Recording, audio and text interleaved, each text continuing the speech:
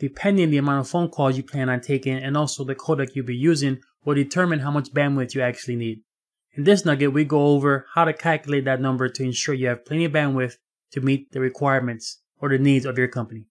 So sometimes we have to determine how much bandwidth does each call consume. And often I would see this value and wonder, how did they get there? So let's figure it out. So the equation is bytes per sample is equal to sample size times codec bandwidth divided by 8. So if our sample size, we'll take G711, this example is 160. So there's your 160. We don't know our sample size as of yet, but we know that the bit rate is, or the bandwidth is 64 kilobits. We divide by 8 because there's the 64,000 is in bits and there's 8 bits in 1 byte. So we multiply each side of the equation by 8. So this is where we get 1280. Then we divide each side by 64,000.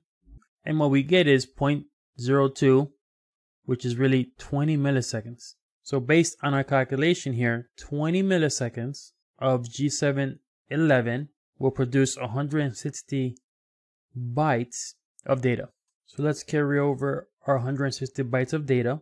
Then since we are using Ethernet as a data link layer, we add 18 bytes there. This should give you 178. And then the network and transport layer will always equal 40 bytes. So 178 and 40 will give you 218. So now we've taken our voice payload, we've added the overhead of data link and the network layer, and now we're at 218. Now you could have additional overhead if you are using any tunneling protocols.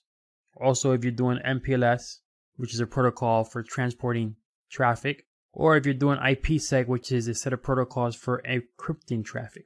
So again, keep this in mind based on your environment, depending on what you're actually using in your network. But for this example, we'll just assume that we're not using any of this. So we know at this point we have 218 bytes of data, which includes the voice payload and also the overhead. So the equation is total bandwidth is equal to packet size times packets per second. How do we determine packets per second? We know that 218 is from 20 milliseconds, or a sample of 20 milliseconds. So 1000 milliseconds is equal to 1 second. So we divide 1000 by 20, and that's where we get our 50 packets. So 50 times our 218 is going to give us 10,900, and that's bytes per second. So we have to multiply by 8 to get the bits, which is 87,200. Then we take this value and we multiply it by 1,000, and this will give us 87.2 kilobits per second, which is the value that you see here. So now we know for G711, every call will cost us 87.2 kilobits of bandwidth. Now Cisco has good documentation when it comes to the bandwidth consumption of a voice call.